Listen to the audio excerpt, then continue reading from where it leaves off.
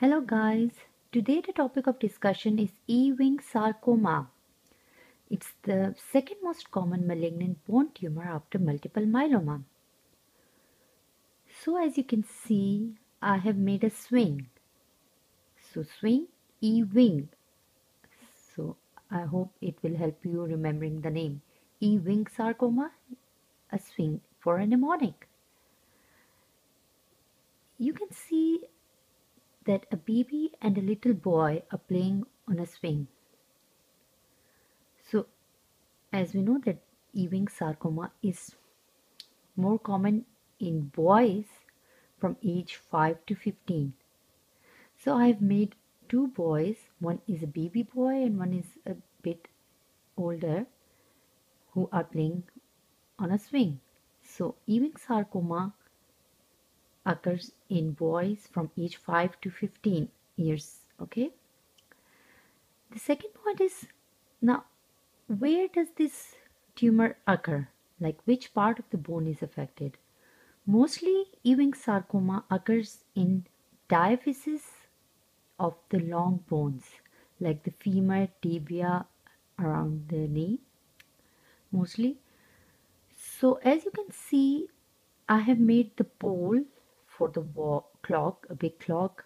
The pole is like femur, if you can see that. And if you notice that the bar that is supporting the clock is coming from the middle of that bone-shaped bowl.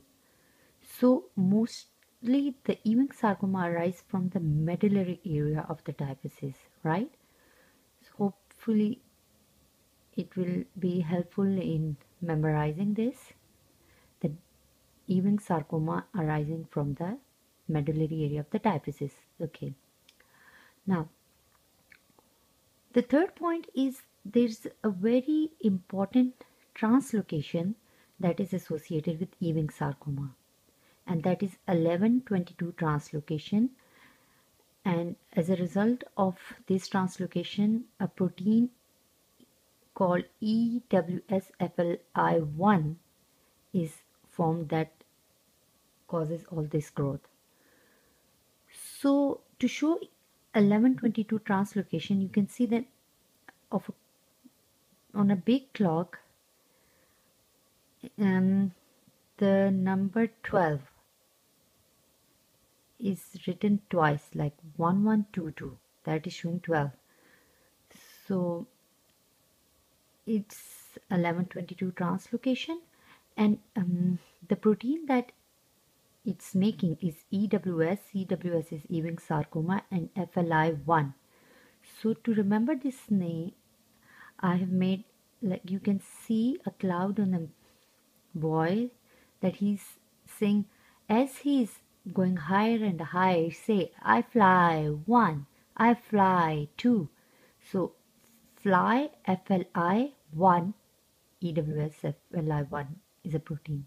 So fly 1 will help you remember the name of the protein. So it's a play area, and what are the onions doing here? Strange. No, not strange.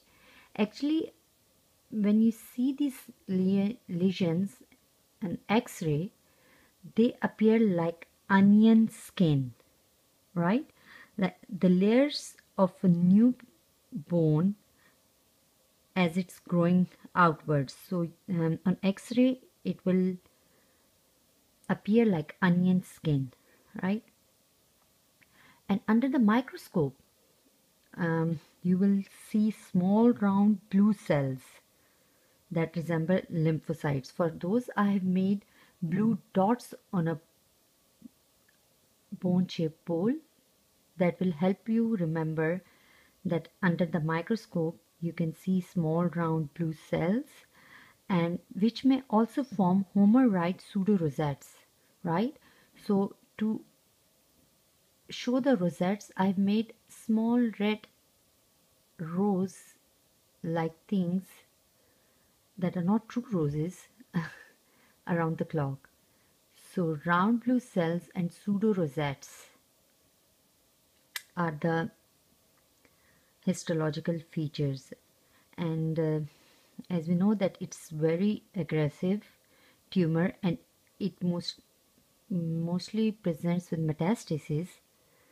And but very good thing about this is that it is responsive to chemotherapy. If you are doing surgery, you're removing it, you're doing chemo and radiation, then 5-year survival rate is 75%, and that's not bad. So hopefully you like my mnemonic, Ewing sarcoma. Let's revise quickly again. So there are 6 important points about this tumor. 1, it occurs in 5 to 15 years old boys. Second, occurring in diaphysis of the long bones like femur tibia. Third, associated with 1122 translocation.